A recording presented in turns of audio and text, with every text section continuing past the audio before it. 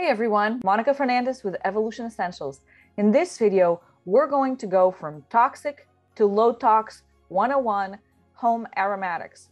What does that all mean? It means that if you want to transition from toxic products, toxic living to a more low tox lifestyle, then we need to talk about home aromatics. And the home aromatics I'm talking about are home scents, everything that has a scent in your home. And this reset can be done in the new year. It can be done with spring cleaning. It can be done anytime that you feel like you need to reevaluate your choices. And it can be overwhelming. So plan to do it in phases in case you feel like it's too much to do it all at once. When I talk about toxic things and toxic chemicals, I actually did a video on the 8 hidden toxic chemicals, what is lurking in your cleaning products, and you can catch that right here where I go really in detail about which chemicals are hidden in our cleaning products. So we're considering toxic things that are harmful. So we're talking about fragrance. Fragrance is the big culprit in all of this. The toxic things that you have that you may not know that are toxic are candles, plug-ins, room sprays, potpourri with synthetic fragrance, burning oils that are fragrance oils, incense. A lot of the incense out there is not naturally made. It's scented with a synthetic aroma, and that can be highly toxic. Cleaning products that emit a smell, we're talking about cleaning sprays, laundry detergents, scented trash bags. Actually, any product that can emit a smell can even go through textiles or furniture. So what produces a smell in your home? It can really be anything. It doesn't just have to be cleaning products. It could be your furniture, it could be your clothes, it could be actually everything. It could be anything that you bring in the home. It could be boxes, it could be anything. So we're trying to detox all of those things, minimize, get rid of all of these toxic things as much as possible and make it a more low tox environment. So cleaning products that emit a smell are a huge culprit. And we're talking about, cleaning sprays, laundry detergents. So think about when you go into a grocery store, when you buy something, if it actually has a smell. A lot of times manufacturers, because of marketing purposes, they find that it is more appealing to sell something with an aroma. The problem is that the fragrance that is applied is synthetic, because that's the cheapest form of scent, is actually the manufactured one. And so what happens is that you bring that into your home and you are inhaling all of this. And that's really not healthy. So I actually did a video on the 4 best non-toxic DIY cleaners for the home to dust, clean wood, and vacuum. And you can catch that right here. So if you are new to my channel, I wanted to welcome you. And if you're not, I want to welcome you back. And when we're talking about the non-toxic options that you're going to consider and you're going to implement in your home, I want to give you a list of what are some of the options that you can start implementing and doing those swappings of things that emit a smell. So what is natural that emits a smell and it's not going to harm your health or your environment? If you've been to my channel before, you know I'm a huge proponent of essential oils. I talk a lot about essential oils. I'm a little obsessed with essential oils, and there's a good reason for that. It's such a great ingredient that actually protects and neutralizes threats.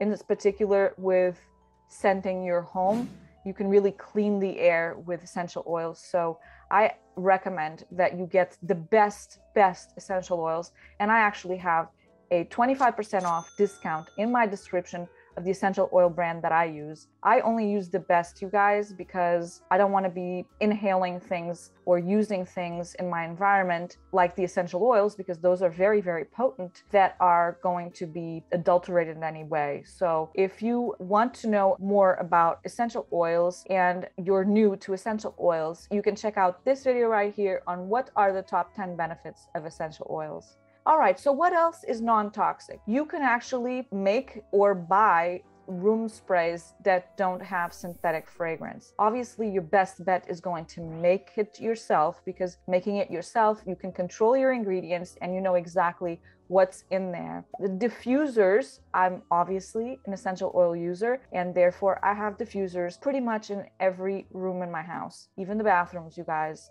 It's a little crazy. But if you don't want a diffuser that is plugged in or battery operated, you can also have what you call the passive diffusers. What are passive diffusers? So imagine you can put some essential oils on, for example, cedar blocks. Cedar comes from the cedar wood, right? So if you have cedar wood essential oil, you can refresh those cedar blocks and put those cedar blocks in drawers and closets and in spaces that are closed in, like pantries and things like that. Or use terracotta. Terracotta, it's like a clay, and you place a few drops of essential oil there, and you have a passive diffuser that will last. So if you stop being able to inhale that, then you can refresh it and put more essential oils as you go. Felt or wool felt material, you can actually put as well in your drawers with essential oils. Soaps in the drawers and closets, obviously non-toxic soaps. So if you have bought a bunch of soaps, instead of like keeping all of them in the same place, you can actually distribute them throughout the house. So for example, if you open a dresser drawer, you just smell that. It's so nice, you know? Homemade incense is another option you can make. I've never made homemade incense, but I've seen it made and it's kind of cool. So I would, because a lot of the incense that's sold out there is using synthetic fragrance and kind of defeats the purpose of what we're trying to do. So other things that emit smells are herbs and dried flowers. You can actually make bundles out of these, and you can also make your own potpourri using these and put some essential oils in there so it can be refreshing as well. Plants, some of these house plants are amazingly purifying for the air.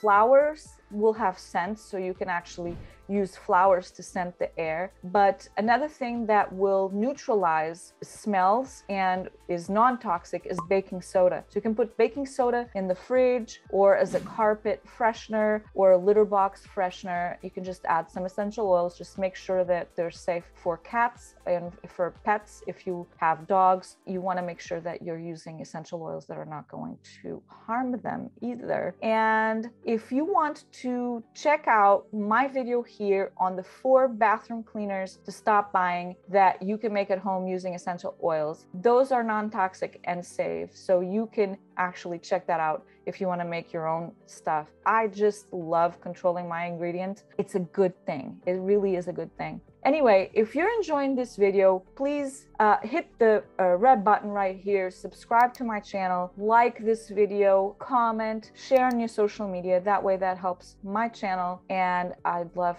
for you to come and hang out with me every time I upload a new video, and you can hit that notification bell to make sure that you're notified. Okay, so what else is non-toxic that will serve as this home aromatic experience? One of the things that you can do, and I've done this sometimes when I have a headache or just because, is that you can actually put hot water, you can on the stove if you want, and then put some herbs and spices and fruits in them, cinnamon sticks and cloves, you know, peels of oranges and lemons. All of that stuff is really fragrant. Anytime that you bake, have you noticed how your home smells like that? That is so amazing because you can smell the spices and everything else. So cooking smells, baking smells, those are just natural aromatics that you can create just by making your meals. So it's a really good option as well. One thing that I love, especially in the winter time, is hot cider, hot apple cider.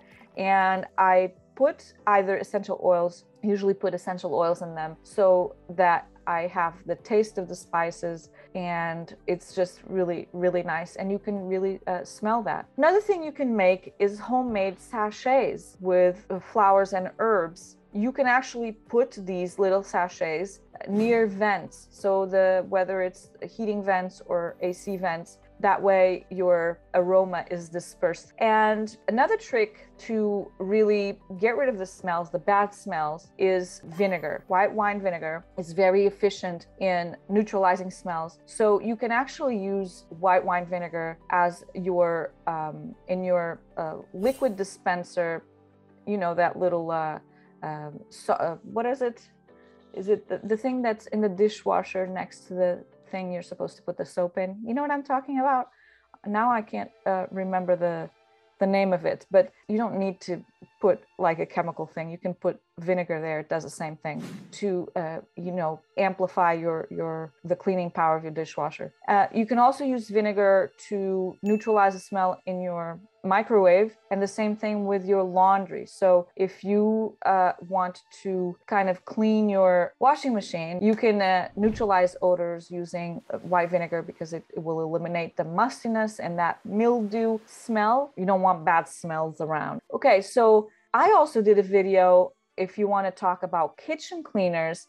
Right here, you can catch that. It's 4 kitchen cleaners you must stop buying at the store and start making yourself. And those are cheaper, safer, and non-toxic alternatives for you. So what else can you use as home aromatics? Fresh flowers. When you have roses or another fragrant flower, you really can smell in that area. It's just really nice. Another thing to neutralize odors is an air purifier. So you can use definitely your diffuser with essential oils to do the same, but an air purifier that actually is really neutralizing and capturing all of the things, the bad things in the air, that's really, really a good thing to have. When there's not a lot of humidity and the temperature is mild outside, you can definitely open the windows. That is a way to just kind of air out your space. And also going back to the laundry, you can put some essential oils on your dryer balls. That way your laundry is going to smell amazing. It's not going to smell toxic. I can't tell you how nauseous I would become with certain laundry detergents. Sometimes if I smell that even outside, it just really, really makes me nauseous.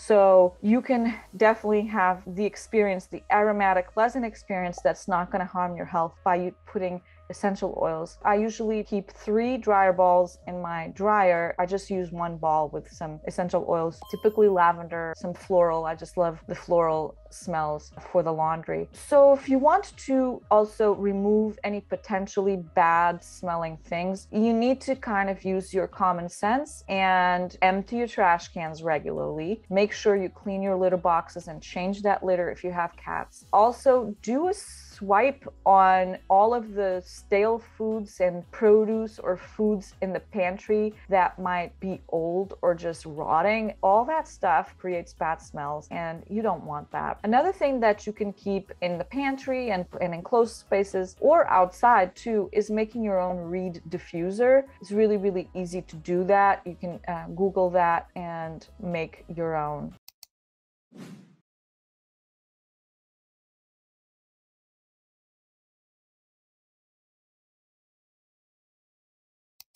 So there's a lot of ideas that you can actually go from toxic to low tox. I hope you got major value from this video, and let me know in the comments which is the first switch that you're going to make. I'd really like to find out. Don't forget to check out my description, the discount that I have on the essential oil brand that I use, and I'll see you in the next video.